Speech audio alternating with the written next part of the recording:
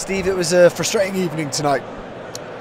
Yeah, it was. To lose in that fashion, pretty disappointing. But I just want to thank all the fans for coming out. You know, they were vocal, they were real supportive, and it's just great to see Ashton Gate filled out again. So hopefully next time we can pay the favour with a more polished performance.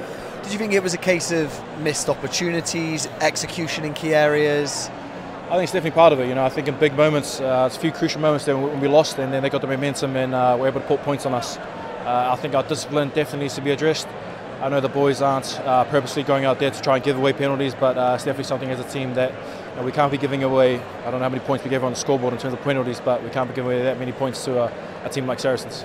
Round one, a long way to go, but what are the immediate lessons you can take from against a side that are well disciplined and came to spoil the Bears system? Yeah, I think they showed there. If you stay in the system, stay in your processes, generally 9 times out of 10, you come away with the result. I think a few times there we went away from the game plan, and obviously our discipline definitely shot ourselves in the foot there. So hopefully next time we won't give away that many points.